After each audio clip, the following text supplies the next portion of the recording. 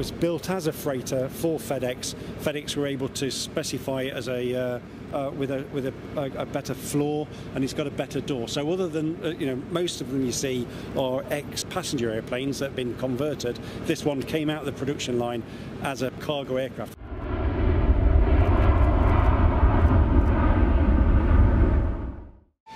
Flaps at full. Flaps full, yeah, and it's interesting that when they changed the engines, they restricted the flaps. Normal 727s have 40 degrees of flap, but when they re-engined it, they didn't need the 40 degrees of flap, so our maximum is 30. I see. So is that locked out at 30? On the flight deck, there's a mechanical restriction you'll see on the tracks that where it stopped. The only bits left on the wing there, it is crazy, ailerons. So yes, that's our normal aileron, and our low speed aileron is out on the. I see. Okay. We only use our low speed because to do anything other means you get lots of twisting on the wing. All speed aileron.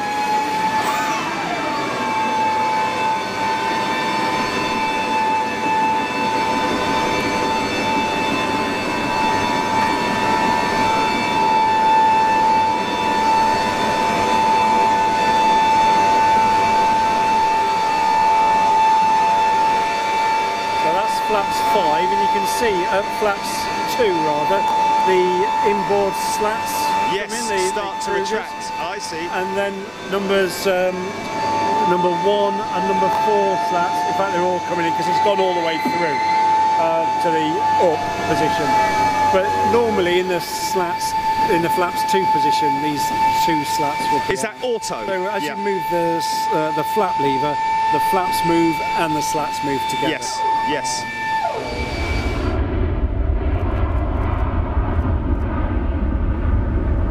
The centre engine is number 2 engine. It doesn't have a reverser because it doesn't need it. The 2 engines on the pod are so powerful that they just take care of the reverse anyway. So there's no real reason to have them. We're going to see the buckets. Fantastic! Look at that. So yeah, when we land, we can use the reversers to slow us down.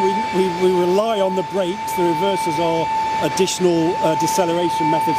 Okay, can you retract them now?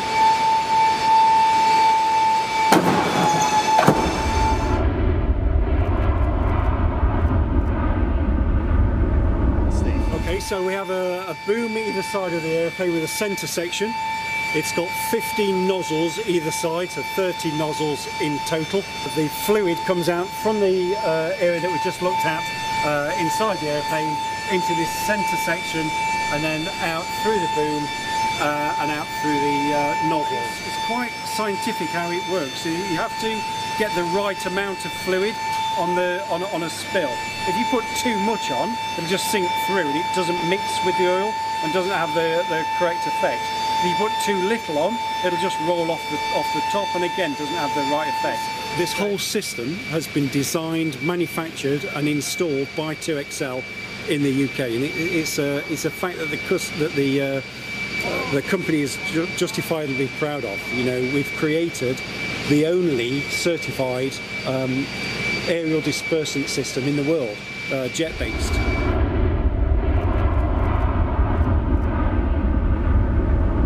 So this is the fill panel, and we use this, not surprisingly, to fill the system. And it's quite straightforward.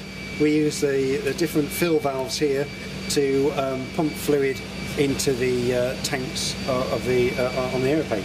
So tanks 1 through 7 are all controlled independently by these different switches. This is again designed, manufactured and installed by 2EXCEL. The tanks are reflected on the flight engineer's panel. It's got separate valves to use to open it. We use fill valves on here and supply valves on the flight engineer's panel. Every single bit designed and built by 2EXCEL. We have contractors helping build things like the tanks, for example, but it's all done in the UK.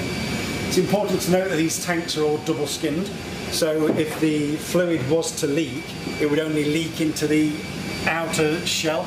it wouldn't leak onto the cargo compartment at all. So it's as operators, it's completely dry for us.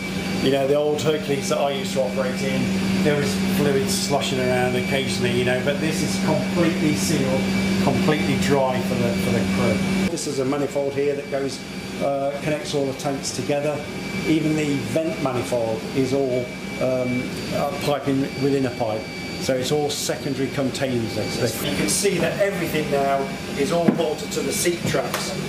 This device here, and each tank is bolted down to the main frame of the airplane, in effect, and they're tested to 9G. So in the event of a 9G incident that the crew would possibly survive, the tank should stay where they are in the airplane. Typically on a large spill, we'd go out and we'd do our first spray, then we'd land back at the forward operating base, we'd refill or replenish the dispersant, and at the same time we'd replenish the air. All in all, it takes about 30 minutes.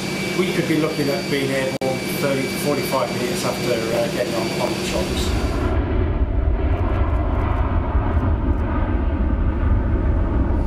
Spraying, then the captain takes over, controls pilot flying. Okay, so the pilot flies the aircraft, keeps us at 150 feet, keeps us on track. You'll see it's a classic aircraft, so it hasn't got an overly complicated autopilot. And when we're spraying at low level, then it's all manual flight. So we do an awful lot of manual flying, which is unusual for this sort of class of aircraft. So left-hand seat's flying. And as the FO, I'm responsible for thrust, so I keep us at the right speed. We tend to keep engines 1 and 3 up at a static power level, so that thrust is always available from those two, so it takes quite a long time for them to spool up.